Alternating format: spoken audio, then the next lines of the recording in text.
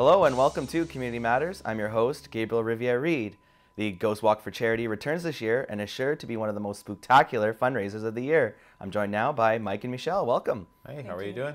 All right, so for those who aren't familiar with the Ghost Walk, Mike, why don't you give us a little bit of background of the event? Well, it started 3 years ago, just from an idea. I used to have a haunted garage where we'd have a tremendous amount of people that would come through. They really enjoyed it. So I thought, with the, share the passion and do something that would raise money for charity. So we put a board together, a fantastic board that helps a lot. We put the Ghost Walk for Charity together, and we started 3 years ago, and now this is coming into our third year, and it's been quite successful.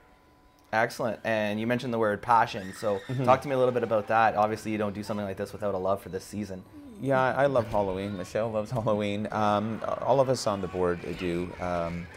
It's a lot of fun. It's creative. It's the arts. We have a number of actors, about 30 actors. It's creative sets that we need to design.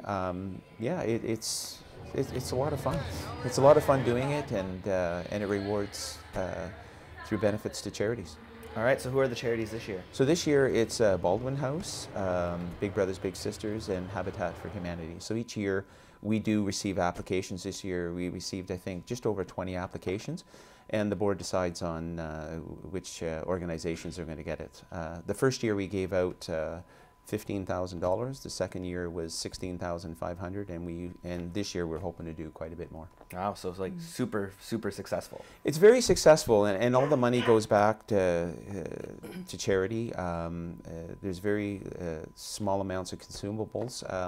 Our corporate sponsors have been excellent from the beginning. This year is incredible. There's great community support, a lot of volunteers that help with setup, and of course with the walk itself.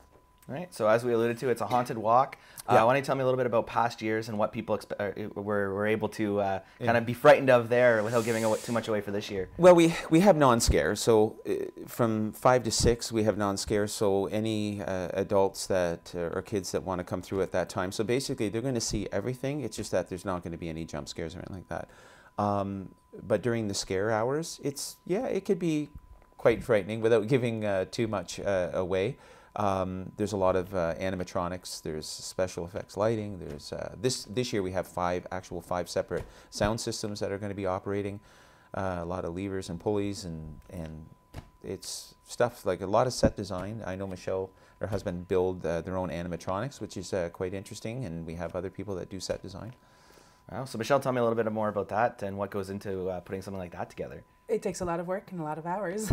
My husband, it was his passion, so we started it, and we used to do it just at home, like our front yard, and it was great. And then this year, considering where we live now, it's not as many children, so this year we thought do it for a good cause, so Mike kind of asked us to join, and so we did.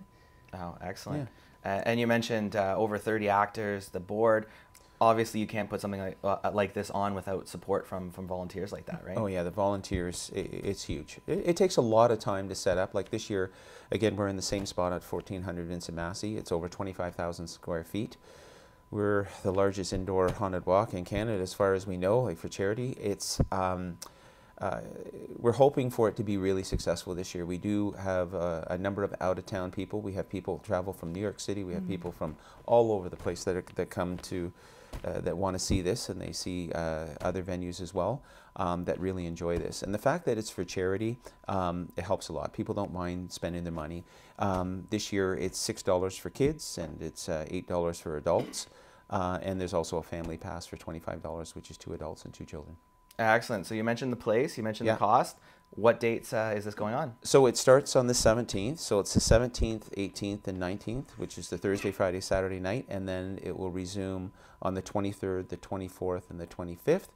And then our Psycho Gala is on the 26th. So that is a licensed event. It's a Halloween costume party that's been successful in the last 2 years. And we're hoping that that will be sold out.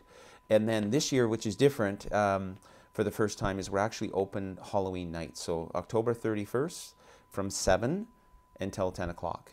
And that will be scary. Extra scary. Extra. So anybody that's very brave to come out to that, to make sure that they get there early and line up, because we're going to have some extra special things on October 31st.